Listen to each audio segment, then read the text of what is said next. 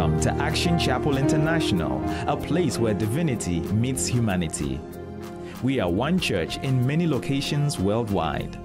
Our vision is to make Christ known throughout the world through the multiplication of churches and denominations.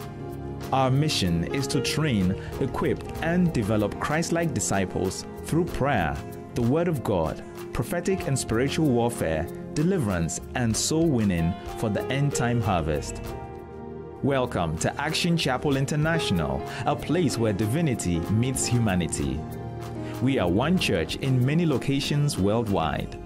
Our vision is to make Christ known throughout the world through the multiplication of churches and denominations. Our mission is to train, equip, and develop Christ-like disciples through prayer, the Word of God, prophetic and spiritual warfare, deliverance, and soul winning for the end-time harvest.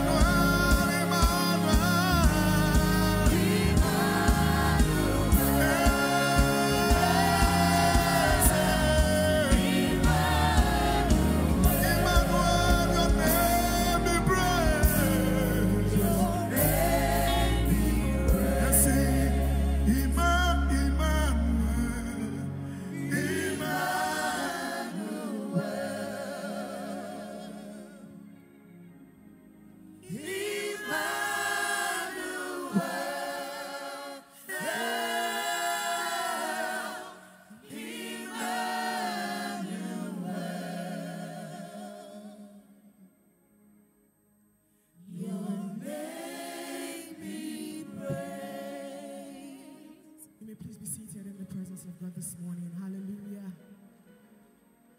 Amen.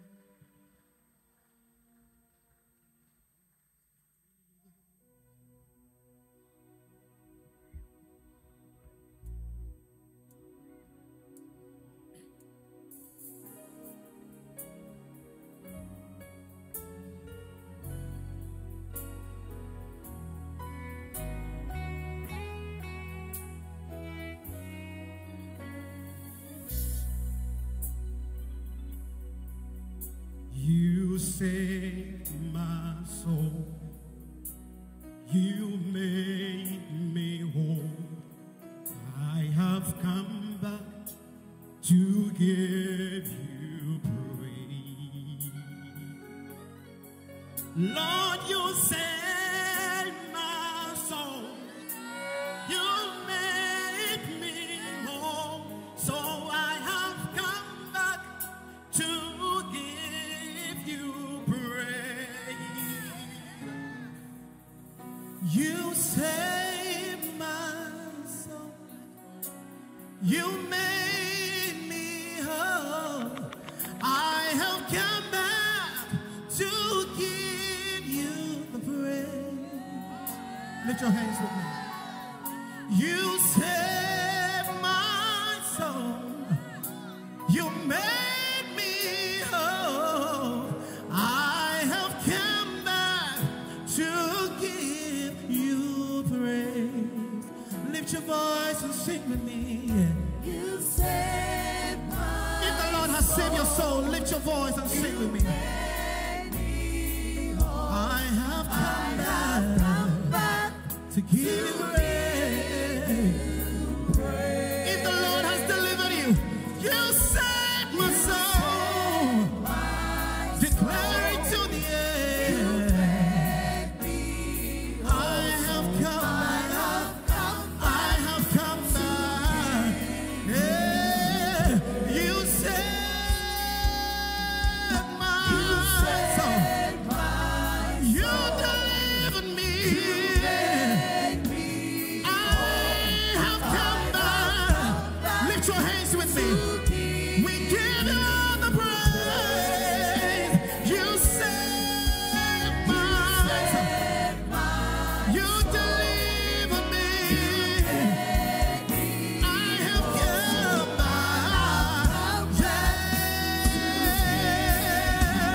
Lord, I give you all the praise.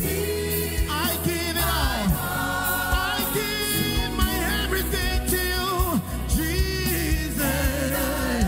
I offer my life to you. Everything you've done for me. I love you, Jesus. Everything you've done. I have come back. I've come back. Yeah, yeah. Lord, I give you all. I give it all to you, Jesus.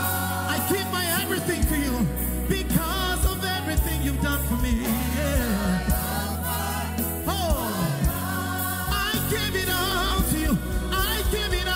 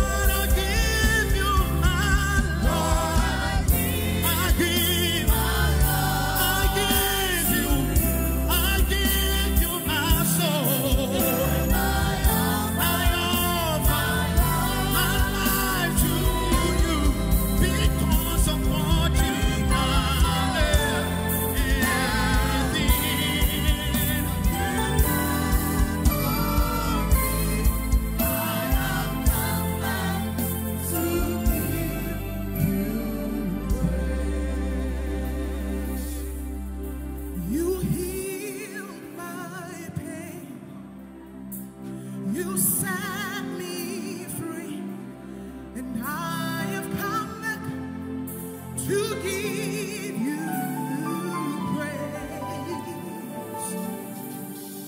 You transformed my life. You took away my shame. I have come back to give you praise. Hallelujah. Praise the Lord. Can you please just step out of your seat? Welcome 2 or 3 people to this first Sunday of the month of April. Can you just step out? Greet somebody.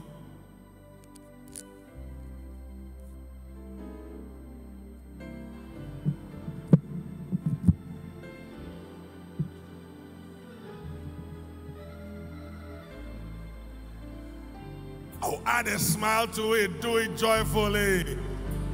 Nobody may have given them a smile this morning. Your smile can change their day. Your smile can change their environment. Your smile can create an atmosphere for them. Hallelujah.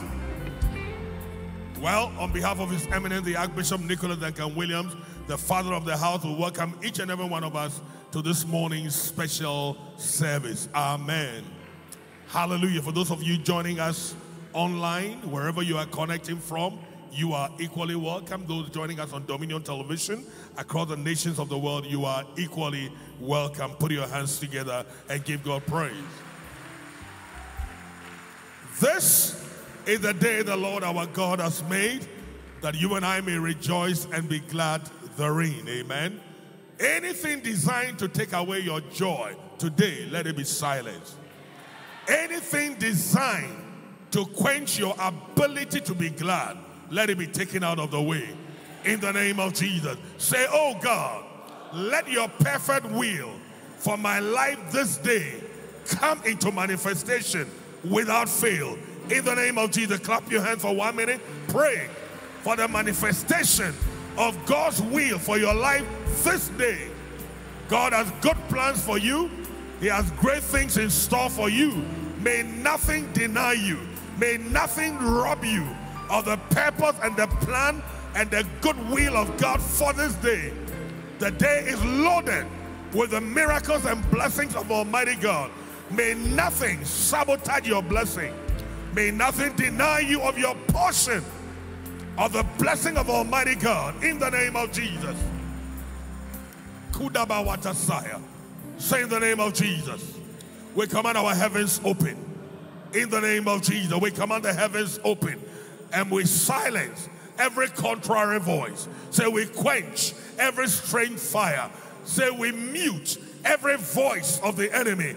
In the name of Jesus. And say by the power of the name of Jesus, we override and overturn every witchcraft activity. In the name of Jesus, lift up your voice, clap your hand, overturn and override every witchcraft activity. Whatever the enemy is doing in the shadows to interfere with your miracle, with God's plan for this service, let it be overturned, let it be overridden, let every strange fire be quenched, and let the glory of our God be revealed.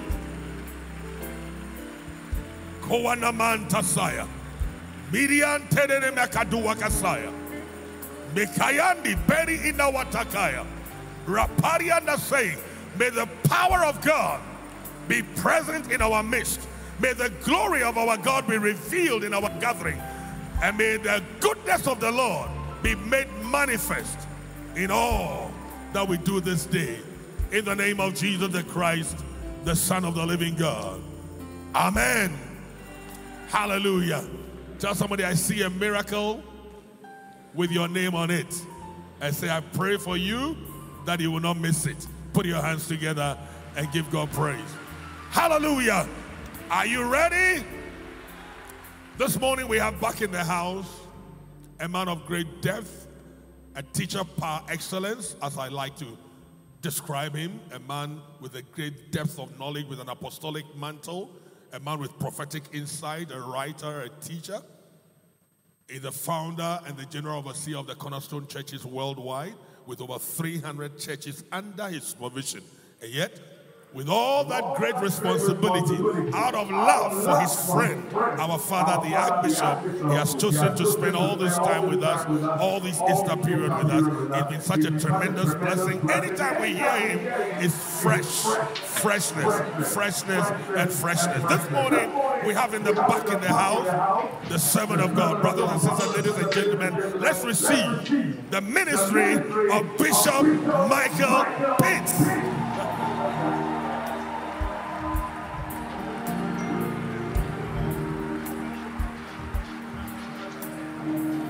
Amen. God bless you. God bless you. Thank the Lord. So glad to be with you, and thank you for just standing with me here for just a few moments today. I'm going to read a scripture to you, but I believe that today is going to be a day when some things are going to change in your favor. That's what I believe. I was speaking with Papa, and he said to make sure that I sent his love and put big arms around everyone. And it's a big hug in here today from Papa. And I'm so glad to be standing here because I understand that we're standing in unique moments in the world. And we are also standing in a unique space. I'm standing in a space that I recognize I would not be in had Papa not said yes years ago when he said yes to God, made the opportunity for me to stand into this space.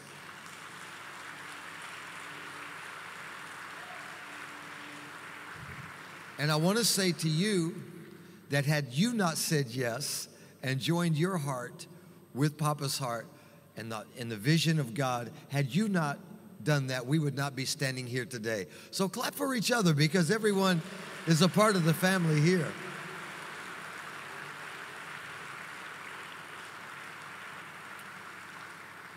I just want to do maybe one thing here before I read you this scripture. Let's join hands all across, because to me when we join hands, it's like a symbol of us joining hearts and joining faith, joining our lives.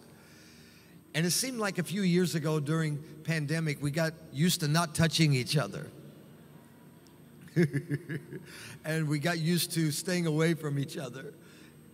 Jesus said you should touch and agree. Not just agree, and not just touch and agree. Just squeeze that hand on the left, not too hard, just squeeze it. Don't push their rings into their fingers. Squeeze the hand on the right and the left. I want you to know what a miracle feels like. That the person whose hands that you are holding is a miracle in motion. Whew. They are not what they are going to be, but they're not what they used to be. They are on their way there. God, if you bless the person on my left, if you bless the person on my right, I'm going to praise you today like that blessing was my very own. Bless those watching us now online. Bless those from wherever they may be. Bless those who hear these words. May your blessings be upon your people. Everyone just put your hands straight up in the air right there. Put your hands straight up in the air just for 1 minute. You are holy, holy. Are you Lord God?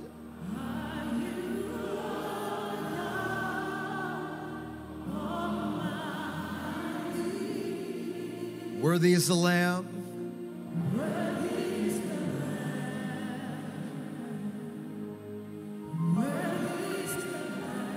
You are holy.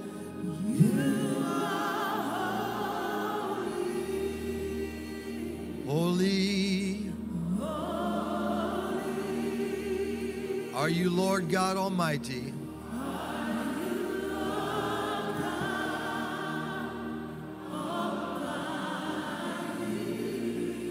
Worthy is the Lamb. Worthy is the Lamb. Amen.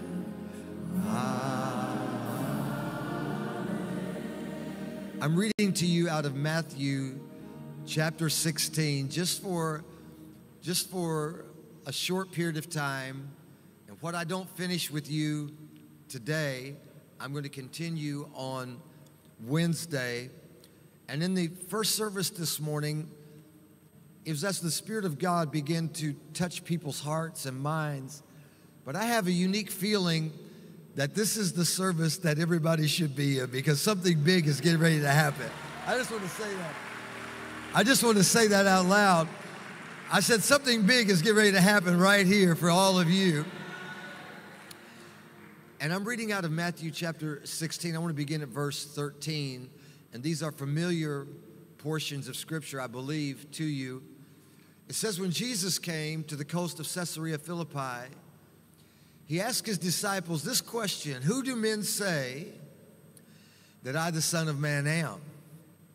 And they said, some say you're John the Baptist, some say Elias, some say Jeremiah or one of the prophets. And he said unto them, but who do you say that I am? And Simon Peter answered and said, thou art the Christ, the Son of the living God.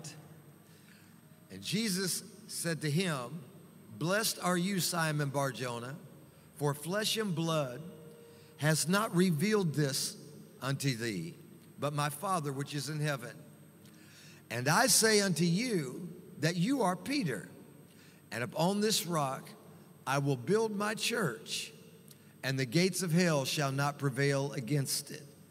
And I will give unto you the keys of the kingdom of heaven, and whatsoever you shall bind on earth shall be bound in heaven, and whatsoever you shall loose on earth shall be loosed in heaven. Thank the Lord and amen. You may be seated, everybody. Thank you, guys. Thank you. How many are ready today? If you're ready, say yes. I need to find a little bit more strength, all right? I just want to know again, if you're ready, say yes. I say that because I think that it's important that we bring a certain something to the table in the days that we are in, a certain energy and a certain strength, because it seems to me that wherever you look in the world, that the world seems like it's on fire. It seems like the world has lost its bearings, like the world has lost its mind. I don't know if you have noticed it, but it's wherever you look, it seems like the world is in crisis. The world, it seems like it's in crisis. If you look into the Middle East, then you see that the world is in crisis. If we look to Russia and Ukraine, we see that that part of the world is in crisis.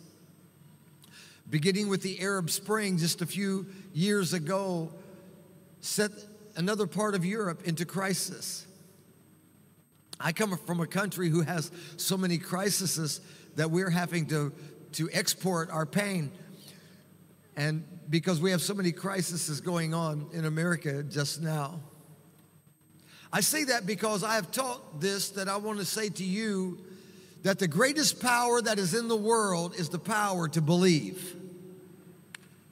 It is the greatest power in the world, is the power to believe. God has a desire to be believed. God does not have a desire to be understood. God does not have a desire to be figured out. God does not have a desire to be forensically studied like a science fair chemistry project. God has a desire which is to be believed. And God is so good that he can work with anyone, but he works especially with those who believe. To such a degree that the Bible tells us that all things are possible. Finish it for me. To those that believe. Everybody say, all things are possible. To those who believe. What you believe and the power to believe is the greatest power there is in the world today. We don't always understand that because our belief systems are affected by so many things. Our belief systems are affected by what entertainment promotes to us. The other year, I was sitting at a table with a famous rapper who is also in films and in movies, but also is known quite amongst the young people as a very famous rapper. And just a few of us were sitting at a table, and it happened to be my birthday, so we were all kind of there, and I know people in the Hollywood world, and so this person knew. Anyway, we were sitting there talking. And I said to this person, I'm not going to give you their name because I don't want to create a situation. I said to this young rapper, I said, tell me, what does success look like to you? And he says, I'm successful. He says, I have my mansion in Beverly Hills. And I have my Bentley now. And my children are in private schools. I am successful. And you know God made me an apostle. You know that, right? So I have this thing about where I have to say something. So I said, well, good for you. And I started clapping for him. I said, because somebody needs to tell you something. That the messages that you're putting out over the airwaves causes people not to be able to live in mansions, not to be able to drive Bentleys, and kids not to get to go to private schools. I said, because in my world, you are what we call a hypocrite. You're a hypocrite. Because you pretend to be a gangster, but you live in a mansion in Beverly Hills. And then you drive to a studio and change clothes and put on gangster clothes. And then you use fake guns and fake bullets and fake blood and make videos like you're a gangster. Then you get in your Bentley and drive back to your mansion in Beverly Hills. And then it causes our kids to use real guns and real bullets and real bloods. You are a hypocrite. I just had a real bad case that somebody should say something about that. I just thought somebody should say something about that. What do you think? And I realized that the mentality of what people believe is being affected. I told him, I said, I'm not your enemy.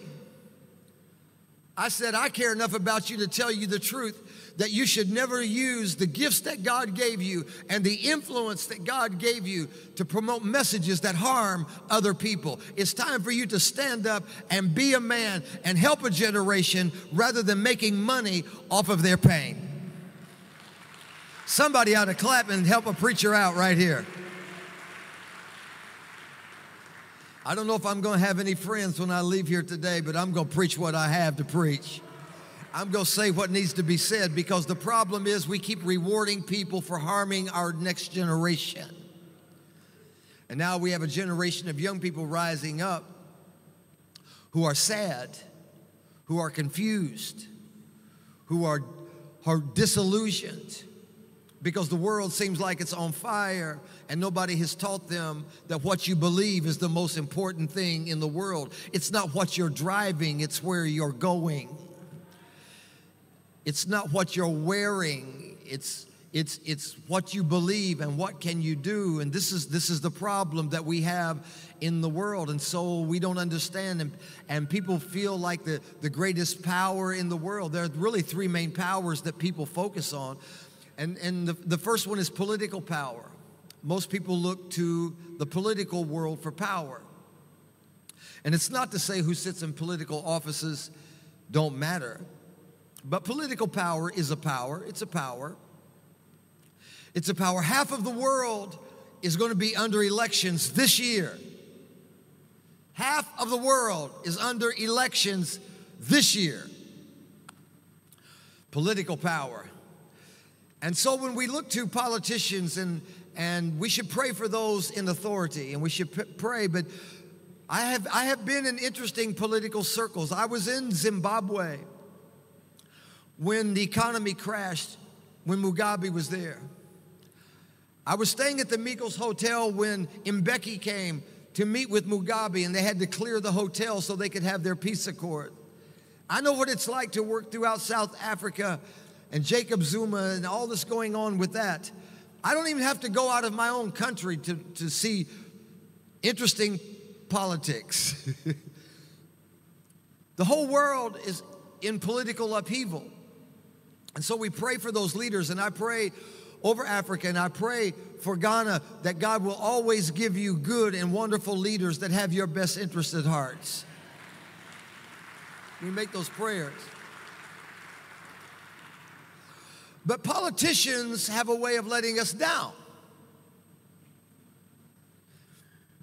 Did you hear that there were no amens in here? Politicians have a way of letting us down because they master the art of saying a lot of words without saying anything, especially when we are in times of trouble, when we are times of crisis. And part of this, I say, because there are so many problems coming at them that they don't know what to do, and so then they just start saying things that if you dissect what they say, there's absolutely nothing been said. And they're good at it. That's why they're politicians. If you're a politician and you hear, God bless you, and amen for you. I'm not a politician. I'm a preacher, so I'm going to say what I want to say. And the problem, yes, come on, everybody clap. I'm working hard. I'm going to work hard today. I'm going to work. And politicians are always getting to the bottom of things. And they say to us, yes, we're going to organize a committee to investigate and get to the bottom of things and start an initiative, and therefore we can make strategic plans so that we can move forward and develop a new initiative so that we can make sure that we can get the message out to the people. What did you just say? And they're always investigating, always progressing and moving forward, and always creating some initiative, and always getting some people together to investigate the situation so that we can get more information and we can strategically plan based on the information gathering committee that we are putting together so that they can infer and confer and adjudicate and misread. But at some point we need you to do something.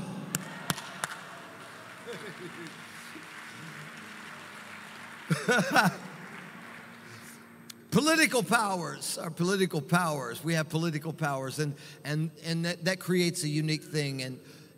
But there are also then economic powers. Economic powers. And so we live in a world where people think like everything that is the greatest power, that money drives the world, and money drives the natural world for sure. And money is the root of all evil, and so now we have politicians who are trying to deal with an economic global inflation issue, which is causing problems and unrest and dis-ease and disease and all of the ills that come with lack. Now we have politicians trying to deal with a global inflationary problem. And of course, Ghana is not exempt from that. I think you know this. You know this because food prices have gone crazy. And the inflation upon food has gone up. If it's beef and vegetables, 28, 30%, water's up 40%. Everything is up. Everything is up. And now what you used to could buy takes twice as much to buy the same thing to buy. And food prices are up, in part, because fertilizer is up. The price of fertilizer is up 400%. And so now the farmers that are trying to farm, that need to use the fertilization, now have to pay 400 times as much for the fertilizer. So therefore, food prices go up because fertilizer goes up. Fertilizer goes up because the price of freight is up. because Ghana imports almost everything. And so you have to import something, which means that it has to come by freight. And freight is up. So now freight that is up causes the fertilizer to go up, which causes the food to go up, and everything goes up because the oil and petrol goes up. And now everybody is on public transport, and public transport has gone up 50%, and food has gone up 40%, and now we are trying to figure out, because young people are saying, well, how do I get started into the thing? How do I start a family? How do I start a business? And should we even talk about the interest rates? How do I get money? How do I start a business? How do I do this thing? How am I supposed to get going? I'm getting there. Just give me a minute. Give me a minute. The third power is military might. You have political power, economic power, and you have military power in the world. In the country that I grew up in, developed the understanding of what they call the military-industrial complex. When Eisenhower, who was a military leader before he became the president, warned our country of what would eventually happen, was when people found out there was money to be made off of keeping wars going.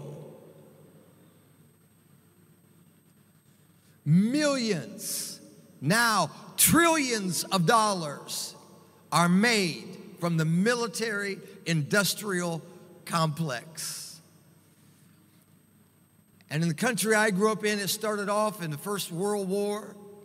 And the First World War, the great builders, which was Henry Ford and DuPont family, all of those people were enlisted by the government to, rather than to use their factories to make paint or to make automobiles, to turn them into and help us make bombers, ships, grenades.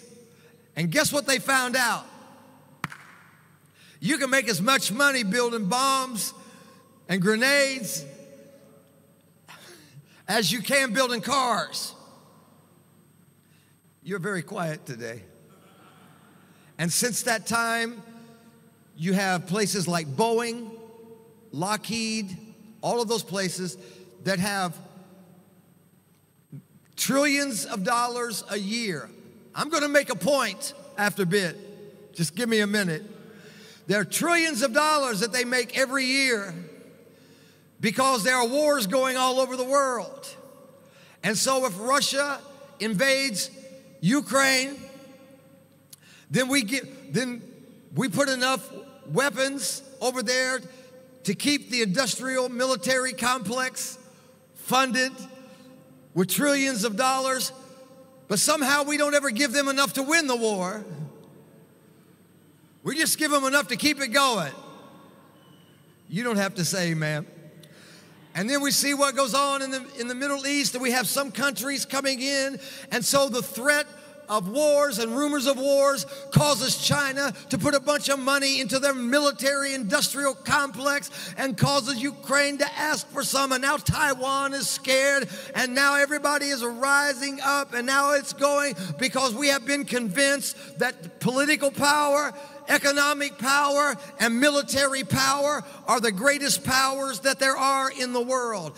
I want to remind you that there was a man named Adolf Hitler one time who said he was going to build a kingdom that would last 1,000 years. And he had the greatest military-industrial complex, he had the greatest political power, and he controlled all the money. He said his kingdom would last 1,000 years, and he did not live another 1,000 days. Because I came to tell you here, my brothers and sisters, that kingdoms will rise and kingdoms will fall, but there will always be a name that is above every name. There will always be a name that at the name of Jesus, every knee shall bow. I said at the name of Jesus. Where are my Christians at in this building today? Where are my believers at in this building today that still believe the power to believe is the greatest power?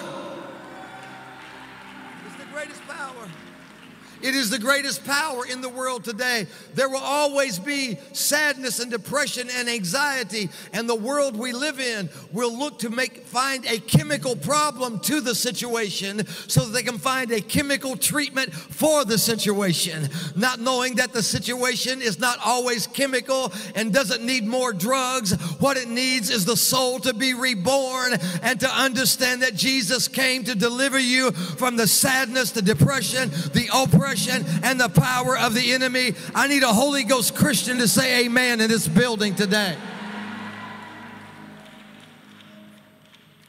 We understand then the people begin to try to find it. We have a generation of young people now that are struggling, trying to find their bearings because everything becomes pharmaceuticals. Everything becomes a mental health issue. And the world has lost its hinges, not understanding that the greatest power in the world is the power to believe. If you can believe, you can move mountains. I'm going to try that over here on this side. If you believe, you can move mountains. That's not any good either. Let me try over here. If you can believe, you can move mountains. That means that once I understand that what I believe is the greatest power that I have, then it is not my main concern. Politics has its place, but it's not my number one concern. Economies have their place, but they are a byproduct of other things. Military might is not the greatest might in the world. But if we can believe, all things are possible.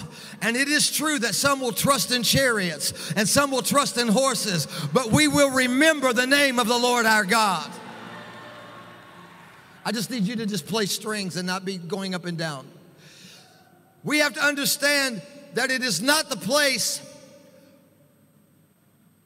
of natural powers to dictate the way that we live our life. Brothers and sisters, I'm here for a reason. Can you tell that? I'm here for a reason because I believe that we are in a strategic place at a strategic time. I believe that Africa has a crucial role in the development of the next generation. Africa has more people 19 and under than any other continent on the planet. It has an entire generation of young people that are coming up. Africa is the wealthiest nation, but what we're not paying attention to is that China actually owns 7% of all the landmass on the continent of Africa. You're not listening to me. We have to understand that it is what we believe. And if we come to church and think because somebody pours oil on us that all of our problems are going to disappear, then we are wrong. If we come to church and think we can clap our way into a breakthrough, then we are wrong. If we come to church and think we can sing our way into a new job, we are wrong. We have to understand, we have to believe something, because if we don't believe the right stuff, we're never going to get to the right place. I came to tell you that Action Chapel has always had and always is supposed to have a voice to the continent of Africa to say it is time for Africa to rise up and be who God made us to be. I need you to stand up and clap one time for 1 minute. Just stand up. I need somebody to shout, I hear you. If you're just happy that a preacher is up here, not trying to preach politically correct, but trying to give you the word of God, I want you one time just to say yes. All right, be seated, because I'm almost there. I'm almost there because it's important for us to understand, because there's no philosophy that will fix it. I've read Nietzsche's stuff. I've read Marcus Aurelius' stuff. I know what they say. I know that Darwin was out of his mind when he ended up at the Galapagos Island and wrote The Origin of Species and thought that somehow you could come from something else. We have philosophies that have demoralized the lives of our young people, and yet we come to church and we're not teaching them that what you believe is important. What you believe is important. That at the name of Jesus, since it is a name that is above every name, I'm going to say it out loud. The name of Jesus is above every name. It is above every kingdom. It is above every politician. It is above every economy. It's above every bomb or military might. It is above every disease. If it has a name, it has a knee. At the name of Jesus, every knee shall bow. If you got a name for it, I got a knee for it. The name of Jesus is above. And so I believe that we have to realize that Jesus only came to build and promised to build one thing. He did not come to promise to build our nation. He did not come to promise to build your business. He did not come to promise to build the things that we put our attention in. He said, I will build. I don't hear you. I don't hear you. Come on, Ghana, let me hear you. Jesus comes to a strategic place. I'm almost done now, really. Jesus came to a strategic place called Caesarea Philippi. Caesarea, named after Caesar. Caesar built a city to honor himself, a resort city, Caesarea Philippi. And they came there. Jesus asked them, these are the 3 questions that have to be answered. Watch me now. Not only who do men say that I am, here's the question. Who do you say? Who do you say that I am? Simon Peter said, you are the Son of God, the living Christ. And Jesus said, flesh and blood has not revealed this to you, but my Father which is in heaven. That's why you're blessed. Can I tell you, if you sit under the sound of my voice today, whether you're watching on television, whether you're watching on live stream, whether you're sitting in this building, whether you're hearing this in some other way, through your cell phone, through your computer, if you have the power to believe and you know that your belief did not come just from the knowledge of man, but flesh and blood did not reveal it to you, but God has put a revealed knowledge in your heart that Jesus is who he said he is, you should count yourself as blessed.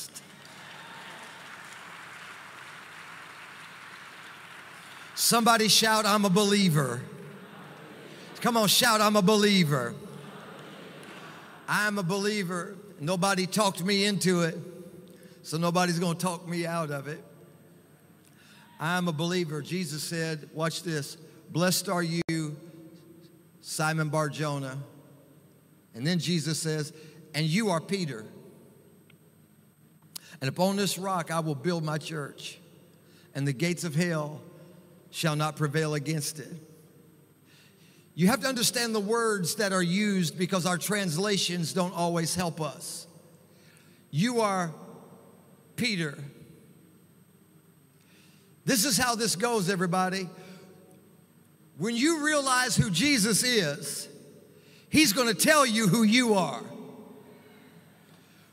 When Simon said, you are the Son of God, the living Christ, Jesus said, yes, and you are Peter. The problem that we have is too many people trying to figure out who you are when you don't know who he is. And since he's the one who made you, you have to go to him to find out who you are. And when you don't know who you are, you have to believe what other people tell you. That's what I'm trying to preach to you today. When you don't know who you are, you have to believe what politicians tell you you're capable of.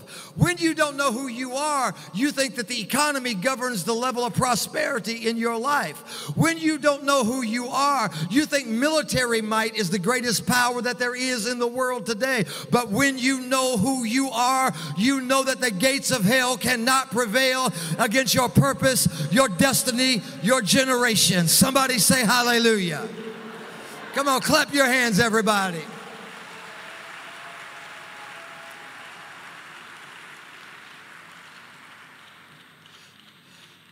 All of the fathers in this building, stand up for just 1 minute. If you're a father in this house, stand up. If you don't know, then stay down. I just wanted to say amen for you today because everybody clap for all these fathers. Matter of fact, all the men stand up. If you're not a father yet, but one day you will be, or you used to be, I don't know what. The reason I say that is because I want to say amen and God bless you, because it means something that you're here. It means something that you're here because when you, as a father of a house, a father of children, make Jesus the Lord over your life and find out who you are, that is a decision that is more important than paying for somebody's tuition. It's more important than starting a business. It's more important than running for political office. It's making Jesus the Lord over your life and being able to say, as for me and my house, we will serve the Lord. Everybody clap. Thank you, guys. Thank you, guys.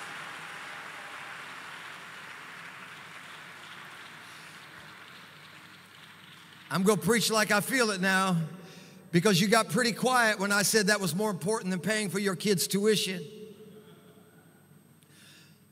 Because what you believe is important, and we actually believe that you're a good dad if you pay for somebody's tuition, but you're not a good dad if you're not leading your kids to Christ and you're not there and you're not doing what you're supposed to be doing. It takes more than basketballs and tennis shoes and tuition. Thank you very much.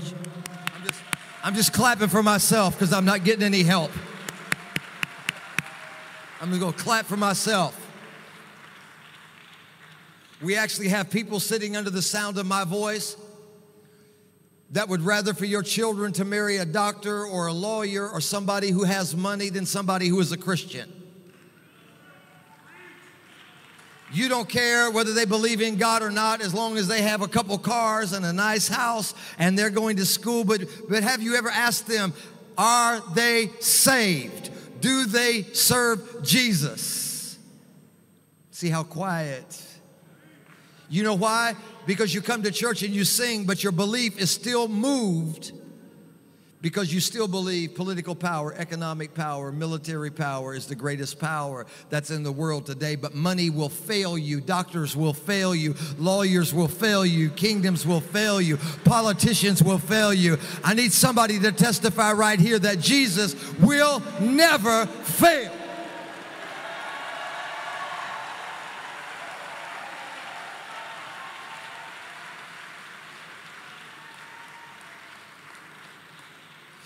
Years ago, I was preaching in our church, and there was a young man in our church. He was a teenager, and his name was Plaz, P-L-A-Z. I'd never met anyone before or after whose name was Plaz. And Plaz had 2 large hearing aids because he was born to where he couldn't hear well at all. And without the hearing aids, he was almost totally deaf. And I was praying for people around our church, and I went up to pray for Plaz, and something rose up in me where I believed. And I reached out to put my hands on him, and I said, in the name that is above every name. And I reached up and grabbed him and prayed for him, and Plaz took his hearing aids out, and Plaz goes, I can hear.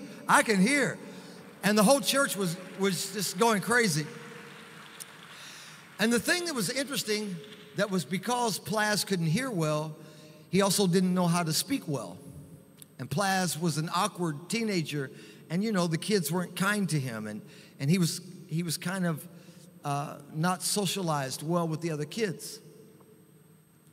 That Sunday night, we had service, and I was coming into the building, and I saw walking away from me that way was Plaz, just walking. I was coming up on his back. And so I thought, like, I want to test this out and find out if he really got a miracle. You know, sometimes you just want to know, did you really get a miracle? And so as he was walking away from me and he didn't know I was behind him, in a small voice, I said, Plaz, can you hear me? And he was all the way over here, like this. And Plaz turned around. He goes, I can hear you, Bishop. I can hear you.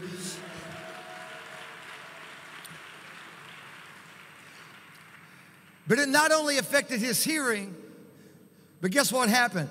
Plas became confident. Plas started figuring out who he was. Plas changed his name to Andrew Jackson, the president. Plas said he legally changed his name to President Andrew Jackson. He became so confident that he began to speak to the teenagers. Rather than being the outcast, he became the kid everybody wanted to be around. And the next thing you know, Plaid was leading meetings in my youth group to help bring revival to the young people. Why? When you find out who he is, he's going to let you know who you can be.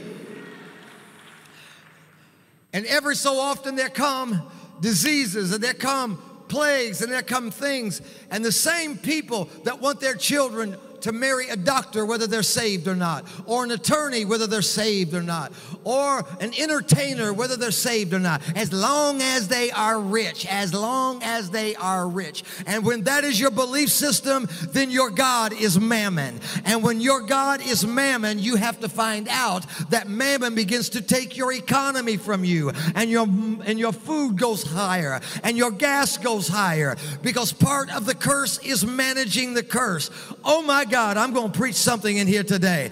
But thou shalt remember the Lord thy God, for it is he that gives you power to get wealth.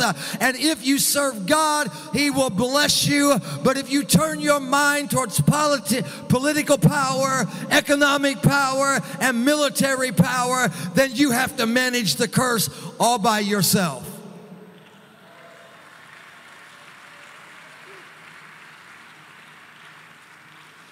All right, I'm running out of time. I think someone, Bishop, I think someone has speeded up the clock because they want me to sit down and quit now.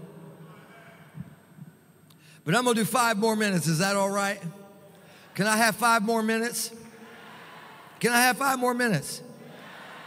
I'm gonna tell you about 5 more minutes, because what Jesus said to them was this. It's the proper use of the words in Greek. You are Peter. Peter is the word Petros. Petros is Peter. And that means small rock.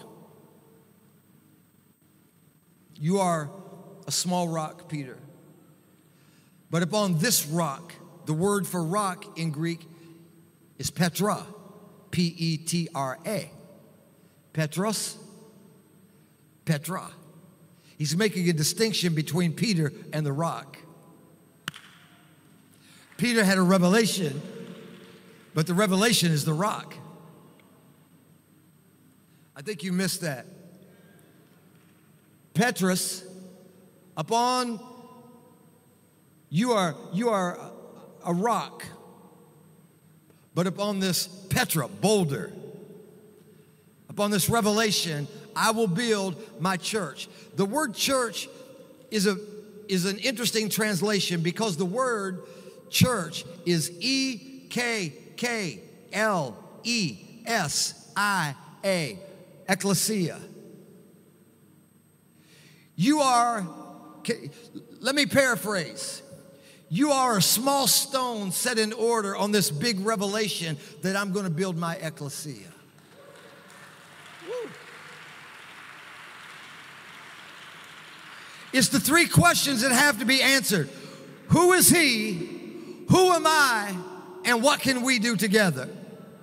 The ecclesia is a term. If you go through Aristotle and Plato and those 3, and Socrates, those 3 guys, they're the ones that developed that political system. And the word that they had was ecclesia. An ecclesia, a king chooses his ecclesia.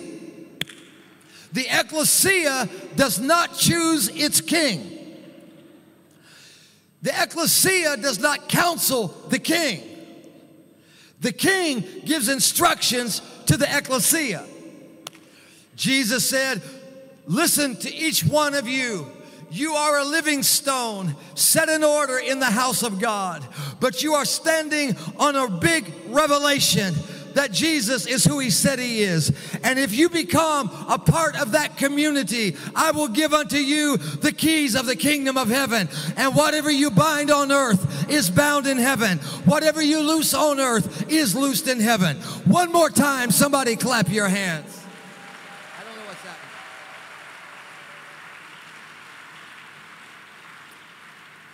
I believe part of the frustration with many Christians is that they're trying to claim blessings that belong to the entire body to themselves individually. And you think that you can be disconnected from the church and disconnected from the body and read your Bible by yourself or watch your friend online or go to your uncle's church with 3 people sitting in their living room and somehow you can claim the same blessing as those who are part of the church. But Jesus said, I came to build my church and the gates of hell shall not prevail against it. And when you're part of the church, then collectively we have the keys of the kingdom of heaven. You don't get to bind and loose by yourself.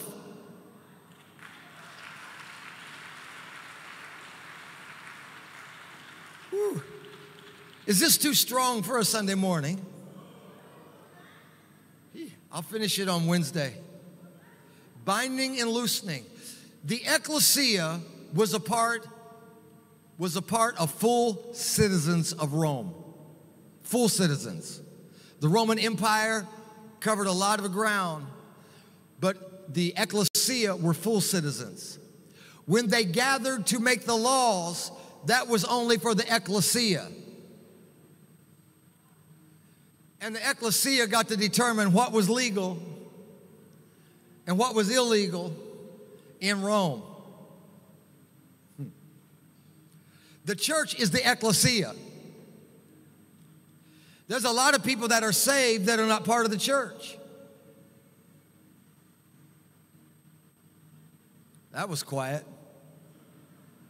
There are a lot of people that fell away during tough times. But we who are the church are the ones that have the power to determine what is legal and what is not legal. We are the ones that have the keys to bind and to loose. Everyone running around trying to bind something and loose something does not have the power to do it because they are not a part of the community of faith that Jesus said, I give unto you. He didn't give you the keys individually. He gave the keys to the ecclesia and said the gates of hell cannot prevail against you. So when your economy is acting up, you have the power to do something about it. When the enemy is acting up, what military might can't do, what doctors can't do, what politicians can't do, he said, I have put something in my church that you can do what nobody else can do, because the greatest power in the world is the power to believe.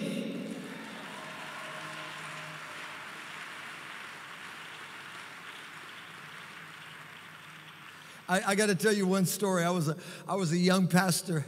I was a youth pastor.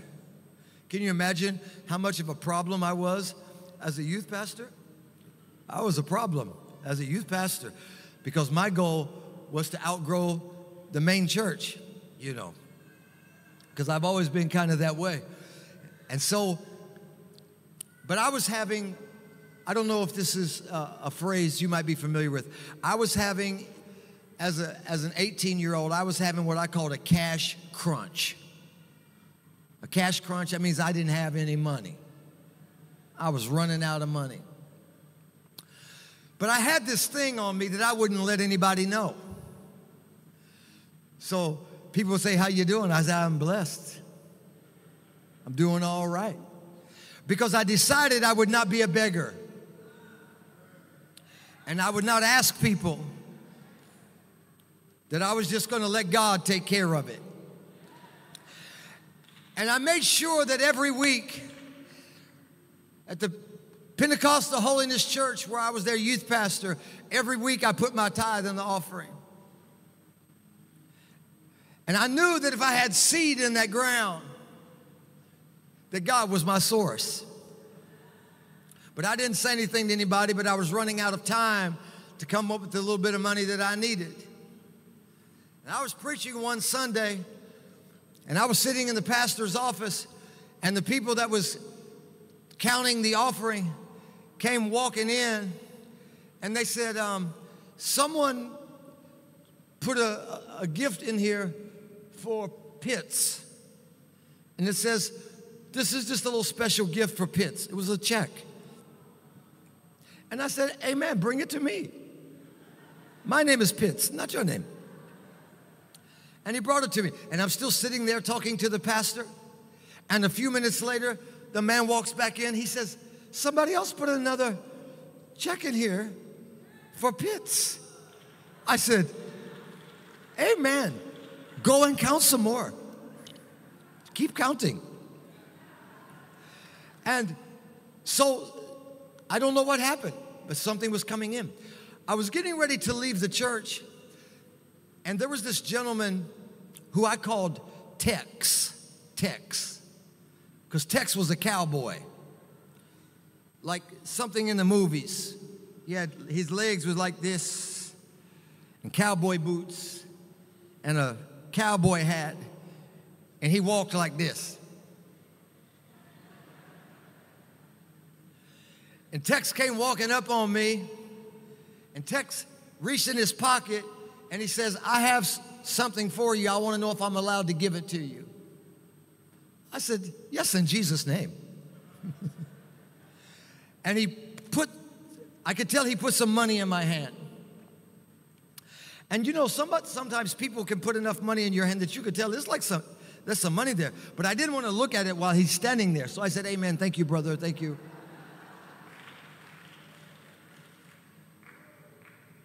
And I walked away very humbly. And I couldn't wait to get to the back and see what he gave me. And by the time it was all over, every need I had was met.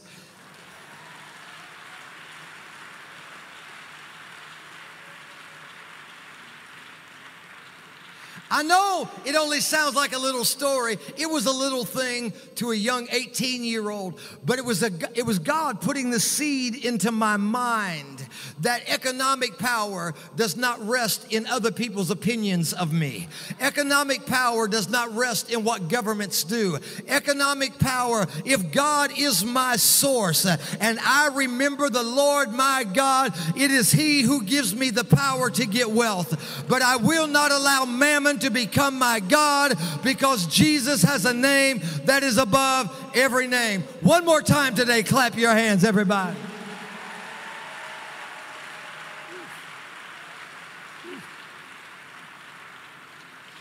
Jesus said to them, whatever you bind on earth, it is bound in heaven.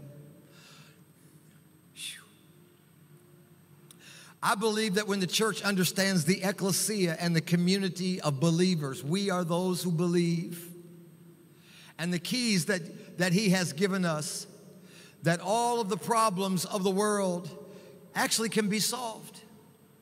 That if we would all come together and the churches would come together, we wouldn't have to have hungry people in Ghana. We wouldn't have to have young people that couldn't have startup businesses in Ghana. We wouldn't have to have illiteracy and poor water and all of those things, but we keep looking to other powers to do it when Jesus said, I'm going to give you some power. I say to you, there is a generation globally that's rising up that will be mountain movers, land possessors, demon chasers. Where are my Holy Ghost people at right here? And the first step, of course, is to realize Jesus is Lord over our life. I'm quitting here because I'm going to finish this, if I can, on Wednesday night. On Wednesday night, I'm going to finish it because we have to break ourselves from this rugged individualism where everything revolves around us. And we start claiming blessings that belong to the body of Christ as that's my blessing when it's really our blessing. That Jesus gave me keys when He really gave us keys. That Jesus said, I will send rain unto your land in its season, not rain to your yard. That Jesus, that you by yourself are not an army, you are a soldier. That you by yourself are not the family of God, you are a member. That you by yourself are not the kingdom of God, you are a citizen. that you by yourself are not a household of faith. You are a living stone set in order in the house of God. I can't get any amens right now, but I'm going to preach like I want to. If we can recapture our community, if we can recapture our faith, if we can recapture our keys. Can you bring me your keys?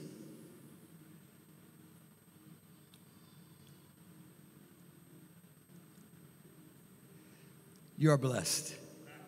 He is always so happy. Bless you. So, these are car keys. Yeah? It has a Lexus logo on it. Ooh. A Lexus logo. This young man here in the right here, right here. Yes, you raise your hand. Come quickly now, please. Can you see how nervous he's getting? So if I were to give you those keys, you can go sit now. Yeah, now watch out. He's very nervous. He's not nervous. He's very happy. He's very nervous.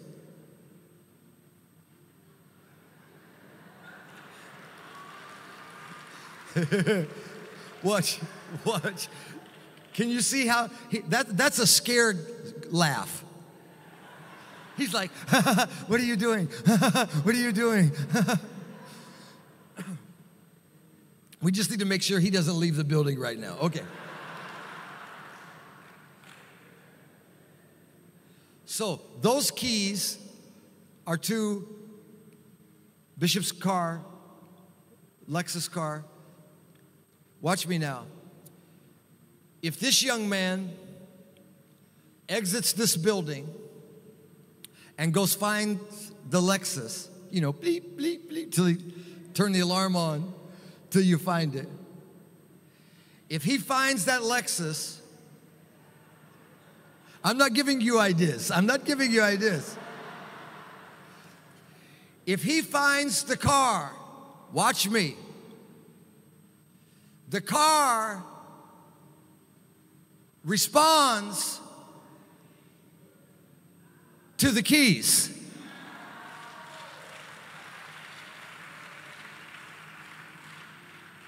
I'm going to try it another way because I think you missed that. The car will not respond to ownership.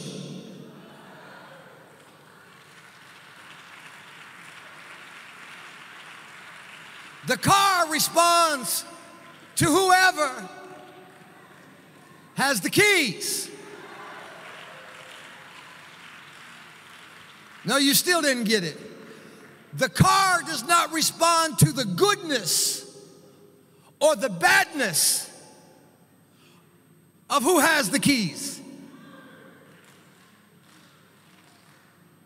The car responds to who has the keys.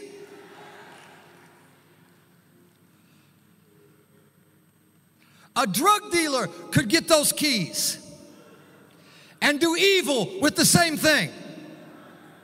And the car will respond to him just like he was bishop. Because the car does not respond to ownership. The car does not respond to goodness or badness. The car does not respond to intent, what you intend to do. It does not respond to vision.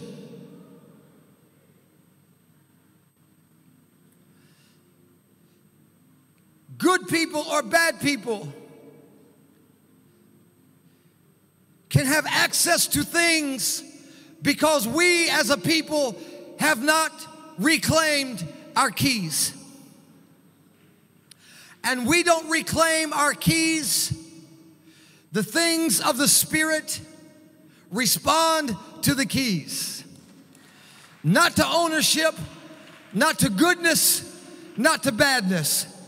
Brothers and sisters, when Jesus got up from the grave, he said, behold, I am he who was dead, and I'm now alive, and I have the keys of death, of hell and the grave. So I say to you, why don't we get our keys back and realize that the authority belongs to us? Come on, bring the keys, my brother. Bring the keys. Come on, everybody stand up and clap your hands. Come on, stand up and clap your hands.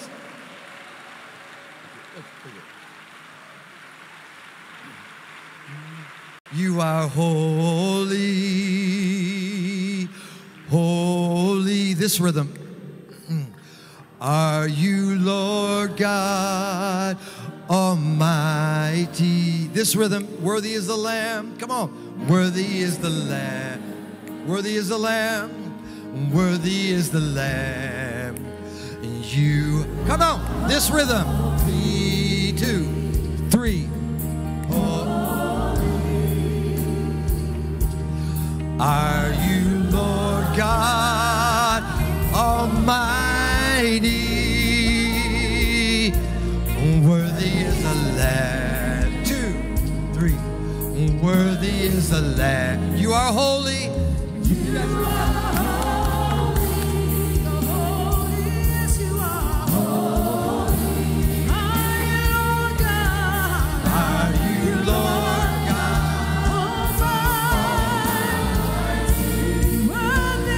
Worthy is the Lamb. Worthy is the Lamb. Amen. Come on, everybody. You are holy. Come on. Okay, hang on. Hang on. You guys have to let me lead the song so I can set the rhythm, and I'll let you know when we're done. Amen. Praise the Lord. I have the keys. You are holy. Come on. And holy. Are you Lord God? Are you Lord God Almighty? Worthy is the Lamb. Worthy is the Lamb. Worthy is the Lamb. Worthy is the Lamb. You are holy. You are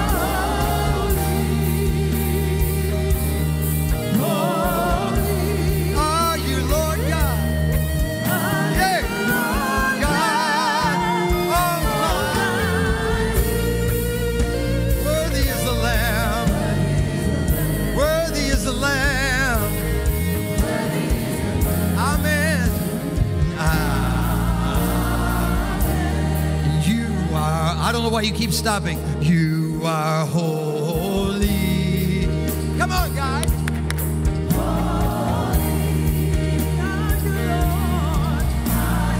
Lord God. Come on. Almighty. Come on, hands up. Worthy is the Lamb. Worthy is the Lamb. You are holy.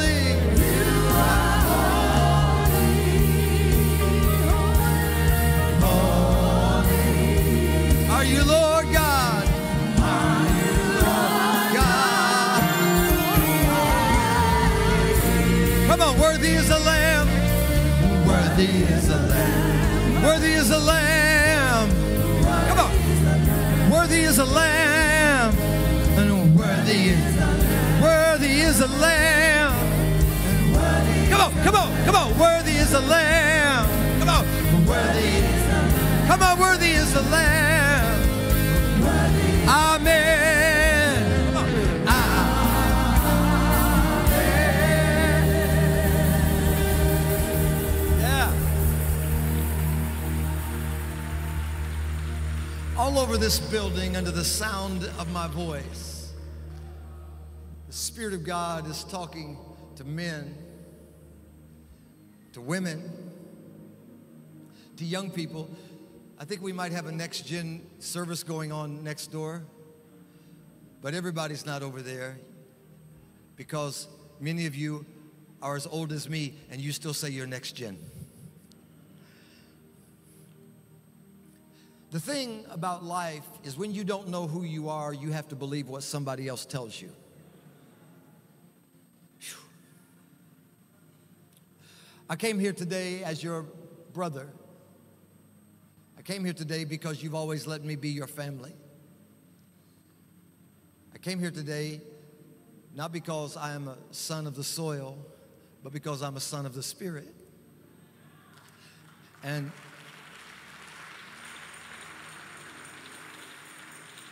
I have a strong feeling that Africa has a great role in the future of the world, and that Ghana has a great role in the future of Africa, and that Action Chapel has a great voice to Ghana and to Africa and beyond.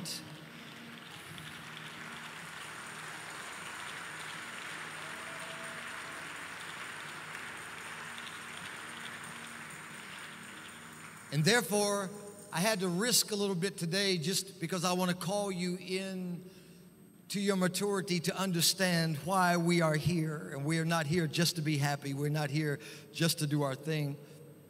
We are here because we have a role to play.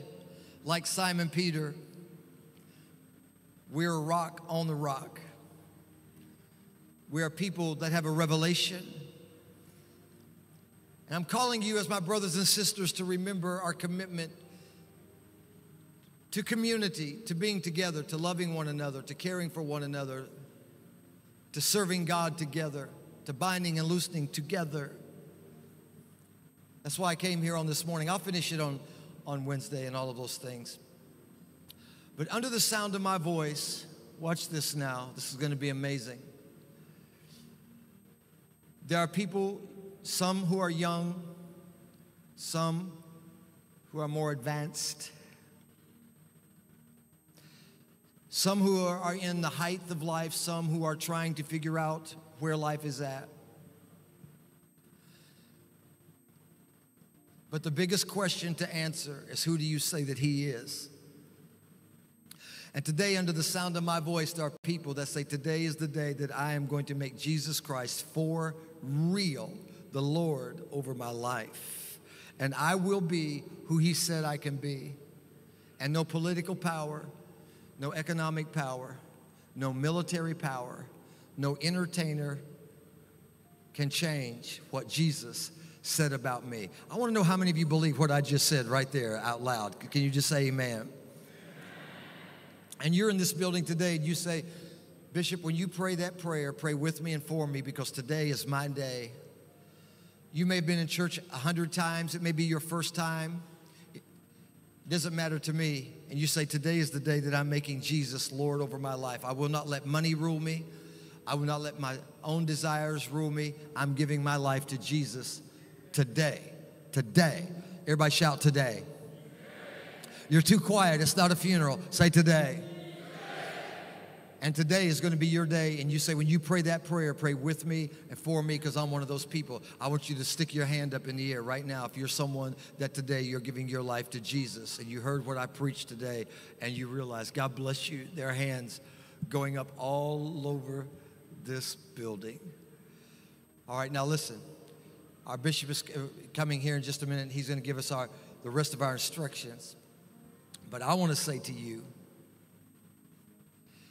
that every power working against you must be bound. And I declare over you that you are who God said you are. You can do what God said you can do. That just because others have not done it doesn't mean you can't do it. Just because it's hard doesn't mean you can't do it.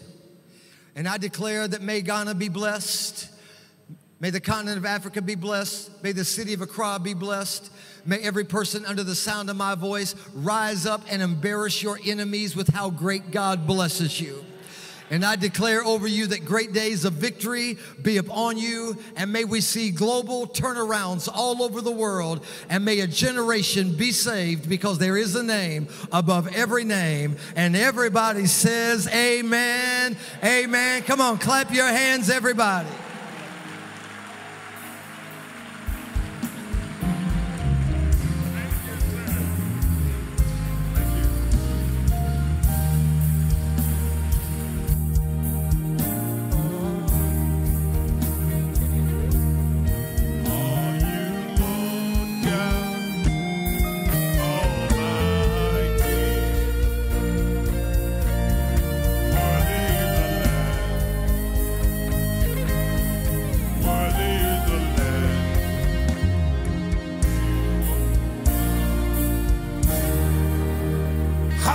put your hands together and give the Lord praise for his faithfulness, for his mercies that are new every morning.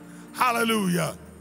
Let's thank God for the life of Bishop Michael Pitts, for an awesome, awesome word. Amen. Praise the Lord. For those of us who lifted our hands, who wanted to give our life to Jesus Christ today, it's a very important decision you've made today. We want to give you the support you need. If you can, shall we please remain standing, please? You've been sitting for a long time. Please remain standing with us just for a moment. If you lifted your hand, can you quickly come forward? Please come forward. Please come forward. You lifted up your hands. You want to give your life to Jesus. You want to make Jesus the Lord of your life. You want to acknowledge him today. You declared that earlier, indicated by lifting your hand, you prayed with him. Can you please come? God bless you. God bless you. God bless you. There's nothing to be shy of. There's nothing to be ashamed of. Please come. Please come. You want to make peace with God. You don't want to miss this opportunity. You don't want to miss this opportunity for any reason whatsoever.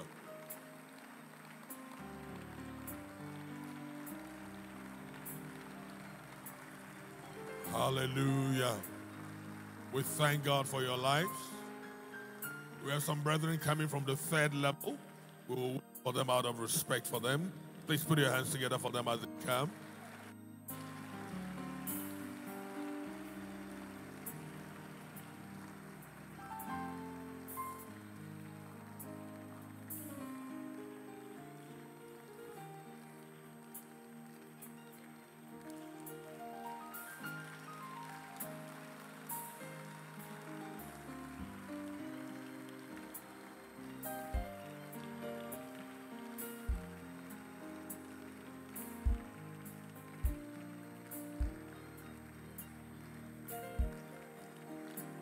Hallelujah.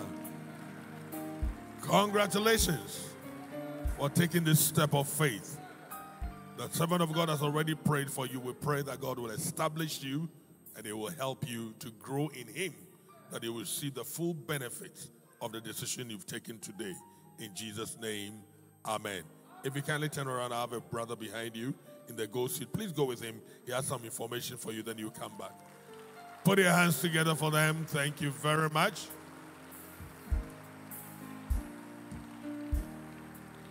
Hallelujah. Glory to God. You want to respond to the word you heard in the moment. You want to pray that God, let your will for my life be established. You came to give unto the church keys to open and to shut. You have a plan for my life. I declare that the economy will not rule my life. Political power will not rule over me. Money will not give me instructions. No human being will give me direction. I will take my instructions from the Lord, and God, through whoever he chooses, will guide me. But my guidance and my direction will come from the Lord. Amen. Praise the Lord. Is there anybody here who wants to pray for the manifestation of God's will in your life? Anybody here? Say, oh Lord, let your will, let your purpose for my life come into manifestation. Show me who I am and guide me into what I must do and to where I must be.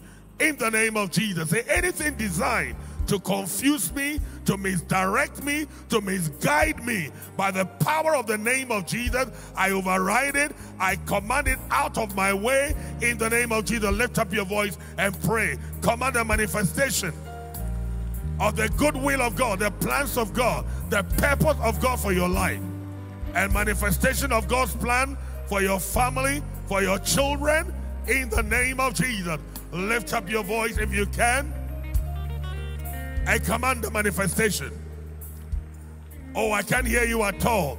There are many things hoping to misdirect you, but today override them, silence them, that the will of God shall be the guiding principle in your life, that the hand of the Lord shall be, oh God, but that shall be the direction and the director and the instructor in your life.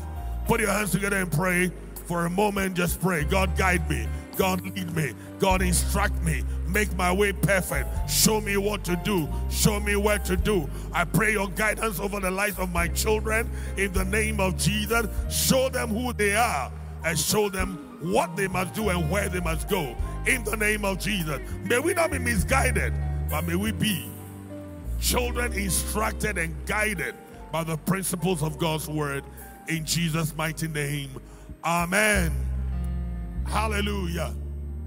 It's time for tithe. You may be seated. It's time for tithe and offerings.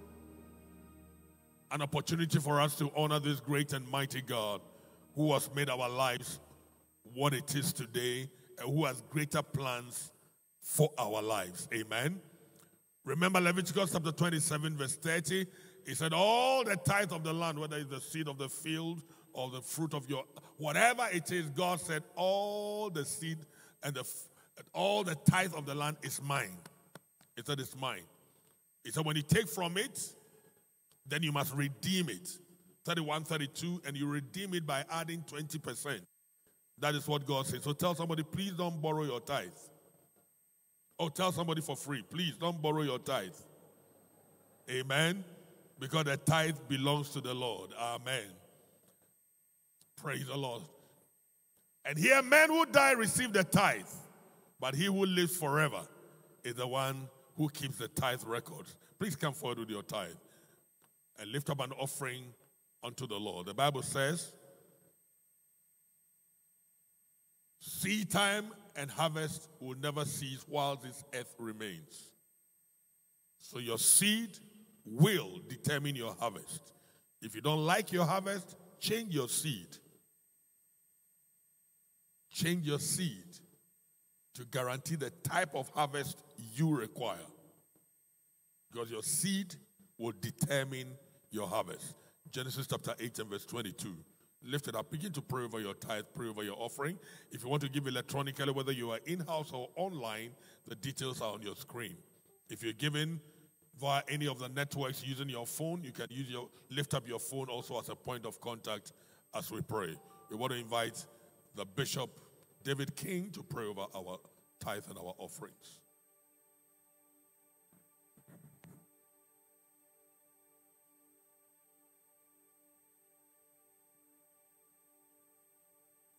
Shall we please stand? Please lift up your tithe. Glory be to God. Father, in the name of Jesus, to those who believe, all things are possible.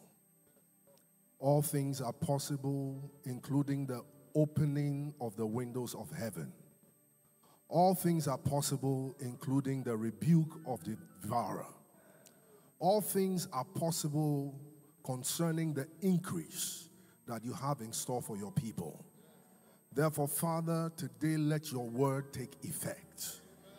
Let the effect of your word be felt in the earth. Let nothing come against the harvest of your people and prevail. We decree and declare that the devourer will not succeed against you. Even as you plant your tithe, let the Lord open new avenues of revenue unto you. We declare that increase will come unto you without hard labor. Because you have honored the Lord and because you believe, let your faith and this act stating that you believe be the key that opens the door of this prosperity to you. Let your increase come without delay. In the name of the Father, in the name of the Son, by the power of the Holy Ghost. Amen. Please plant your tithe. Take up your offering. Please lift it up unto the Lord. Father, to those who give, you said that our measure is pressed down, shaken together, running over, coming from the bosom of man. Therefore, we decree and declare in the name of Jesus that as offerings and vows are given, as seeds are sown, to the God who ensures that as surely as heaven and earth remains, seed time and harvest shall never fail. Let your word that is written, that no man can change, let it go into effect. Let increase come without delay. Let heaven water our seed, cause it to bud, and bring forth fruit that will remain. And let your house also be blessed as your people are blessed. In Jesus' mighty name, amen. Please come with your seed and your offerings. God be the glory. Amen. Hallelujah. Shall we be on our feet, please? Hallelujah. Yes, Lord. Jesus, oh yeah, Jesus. Our body in error, Jesus. Tetramanina. Bekasa Wura. Hey! The jar for Jesus. And Bible tear for Jesus. Me free my kumemo. Mekasa Wura. Hey! Hey, I want now a Tom Yakwadi. Which I'm a Kenny.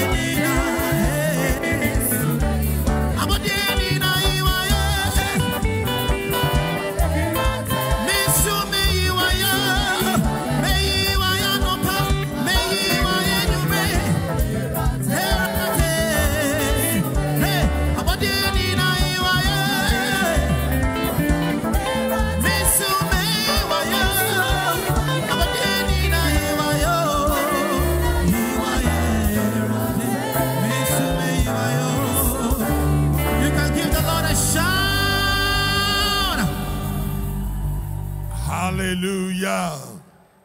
Amen. This morning we have in the house Mr. Arthur and his family. If you remember last year, we laid to rest our precious sister, Mrs. Sabina Arthur. It's 1 year already, and the family is here to say thank you to the Lord for keeping them. Can I have the family please come forward? Mr. Arthur and the family, if they can quickly come forward. Can I have the clergy please join us? They have a thanksgiving offering unto the Lord for keeping them 1 year.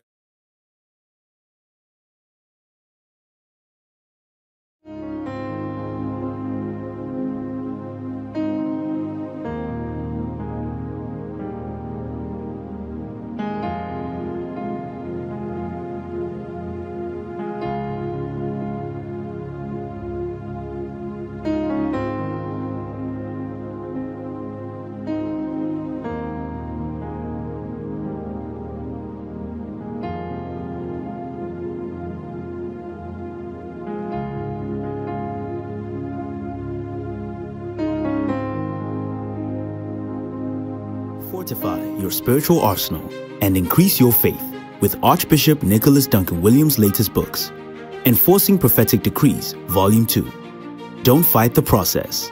The snare of indifference, lukewarmness. Understanding the prophetic. Biblical insights into the prophetic ministry. Beyond the Valley. Mastering the test of faith, love, and character. Get your copies today while quantities last. Copies are available at the large orange kiosks.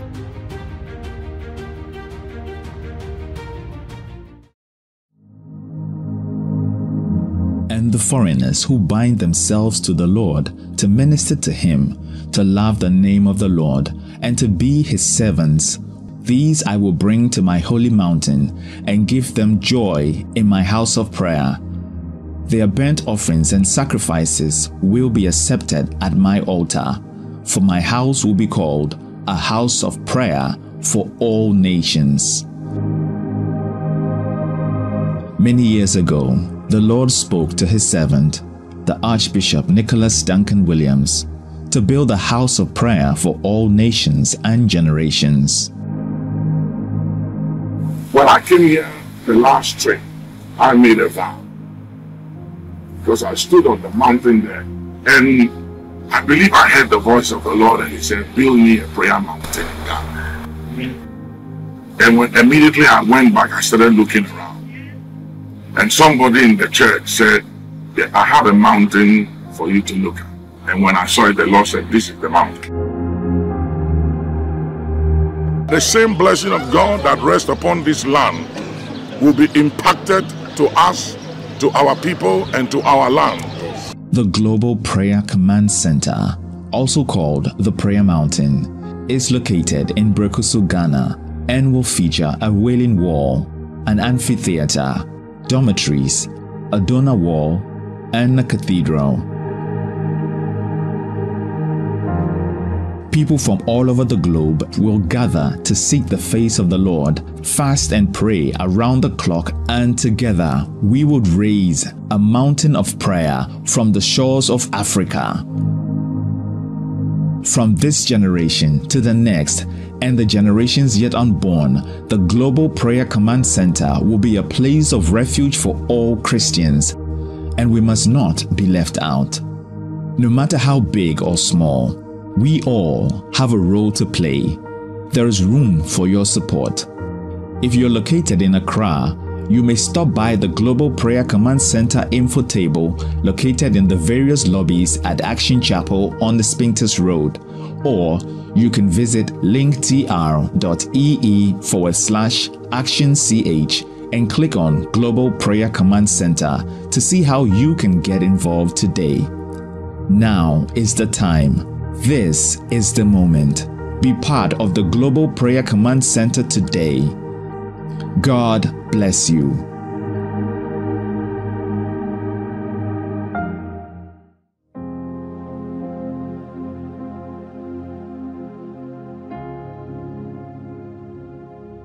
It's okay for me to say to you that before we leave this place today, we're going to bind up some things and we're going to loose some things in the name of Jesus.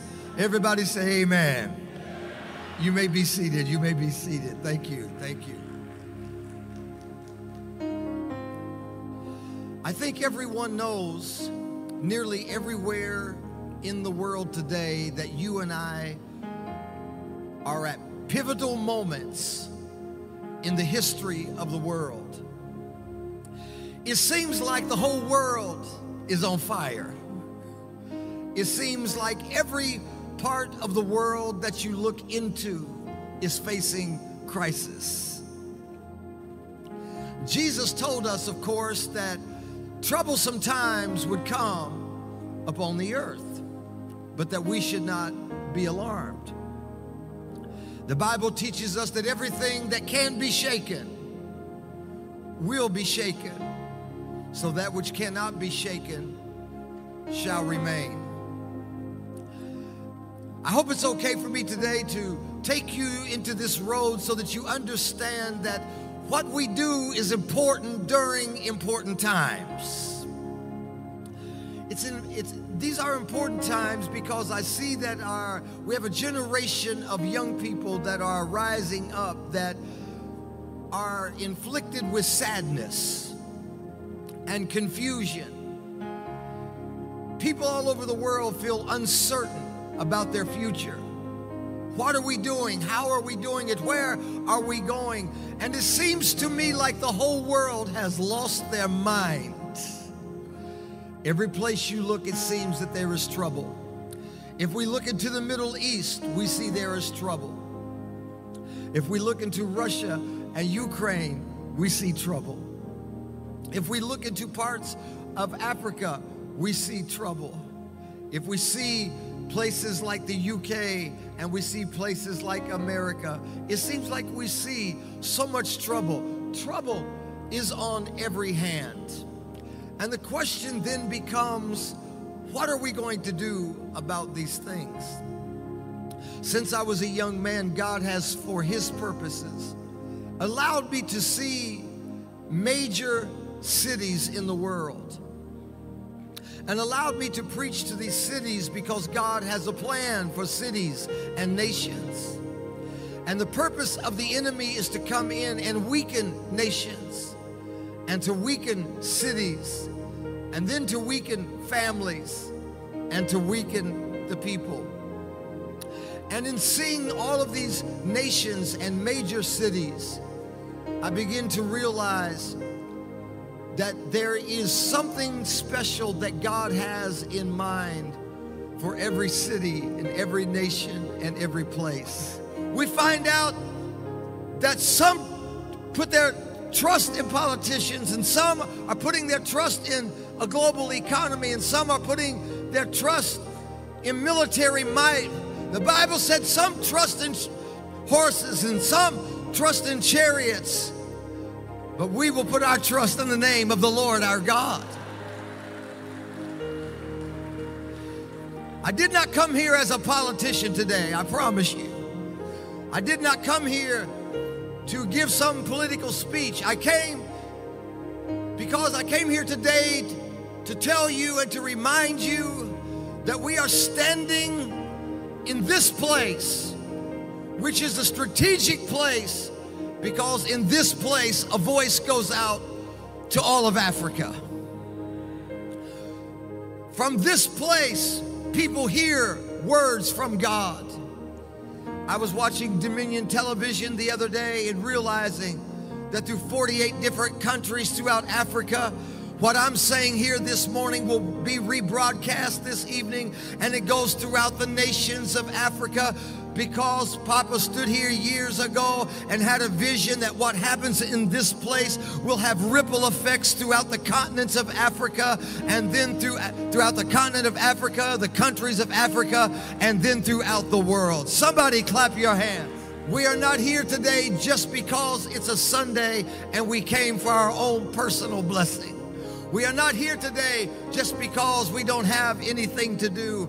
We are here because we are on an assignment at a critical time, at a critical place, at a critical juncture. And what we do in these days will make a difference for many years to come. And I came here as your brother to say we are about ready to take the keys back out of the hands of the devil and let him know it's time for us who have the keys of the kingdom to bind and to loose on earth, and it will be bound and loosed in heaven. Come on, one more time, clap your hands, everybody.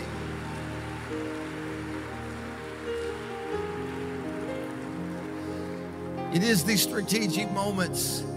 I remember watching how keys begin to work. When I was a young man, I was in India. I was in India with Dr. Lester Summerall. Dr. Lester Summerall was as a father to me in the faith. And I so revered him. And we were in India, and there was thousands and thousands of people filling the fields at the meetings that we were holding. And Dr. Lester Summerall was sitting here on the platform. I'm sitting here. And the pastor that was organizing the meetings was sitting here. I was a very young man, 29 maybe. And the pastor leaned across me to say to Dr. Summerall, don't receive any offering in this meeting. Dr. Summerall looked back at the pastor and said, you must teach the people to give. The pastor leans back. I'm in the middle. I'm hearing, I'm trying to stay out of it. And the pastor says, the people have nothing to give. Dr. Summerall said, let those that have something to give, give. There is a power that is greater than military power, because there is a kingdom that is not of this world that Jesus came to establish. And I believe that it is time for the kingdom of God to rise, because we have received a kingdom that cannot be shaken. And the world may be shaking around us, but you shall not be shaken. I said, you shall not be shaken. Everybody stand up one time. Say it out of your mouth. I will not be shaken. Come on, Action Chapel, say it. I will not be shaken. Clap your hands one time and say, I will not be shaken.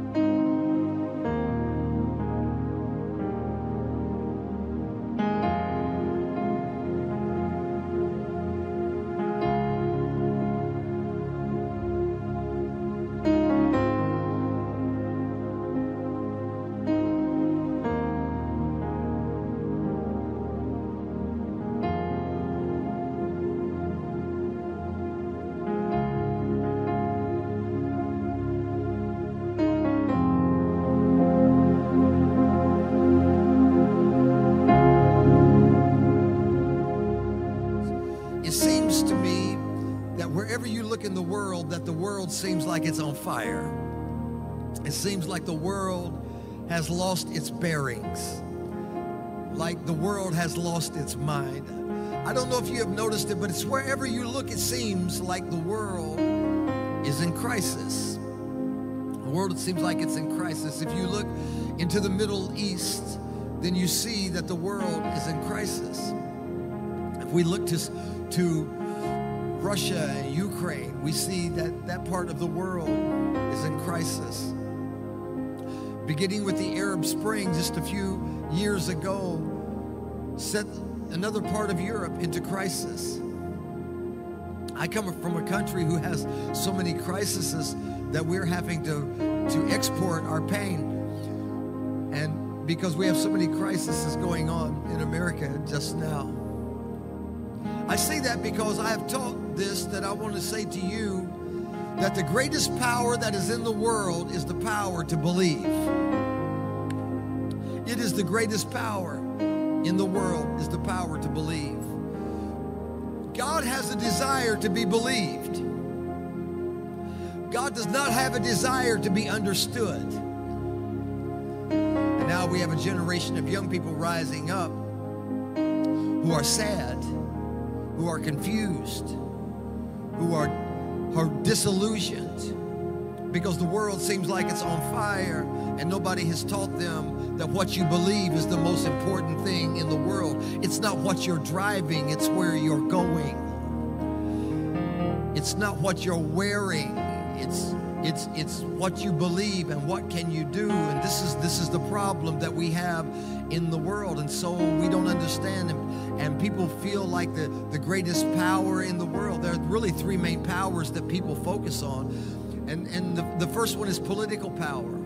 Most people look to the political world for power.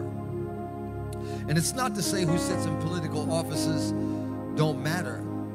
But political power is a power. It's a power. It's a power. Half of the world is going to be under elections this year. world is under elections this year. Political power. And so when we look to politicians, and we should pray for those in authority, and we should pray, but I have been in interesting political circles. I was in Zimbabwe when the economy crashed, when Mugabe was there. I was staying at the Migos Hotel when Mbeki came to meet with Mugabe, and they had to clear the hotel so they could have their peace accord. I know what it's like to work throughout South Africa and Jacob Zuma and all this going on with that. I don't even have to go out of my own country to see interesting politics. The whole world is in political upheaval. And so we pray for those leaders, and I pray over Africa, and I pray for Ghana that God will always give you good and wonderful leaders that have your best interests at heart. Politics has its place, but it's not my number one concern. Economies have their place, but they are a byproduct of other things. Military might is not the greatest might in the world, but if we can believe, all things are possible. And it is true that some will trust in chariots and some will trust in horses, but we will remember the name of the Lord our God. I just need you to just play strings and not be going up and down. We have to understand that it is not the place of natural powers to dictate the way that we live our life. Brothers and sisters, I'm here for a reason. Can you tell that? I'm here for a reason because I believe that we are in a strategic place at a strategic time. I believe that Africa has a crucial role in the development of the next generation. Africa has more people 19 and under than any other continent on the planet. It has an entire generation of young people that are coming up. Africa is the wealthiest nation, but what we're not paying attention to is that China actually owns 7% of all the landmass on the continent of Africa. You're not listening to me. We have to understand that it is what we believe. And if we come to church and think because somebody pours oil on us that all of our problems are going to disappear, then we are wrong. If we come to church and think we can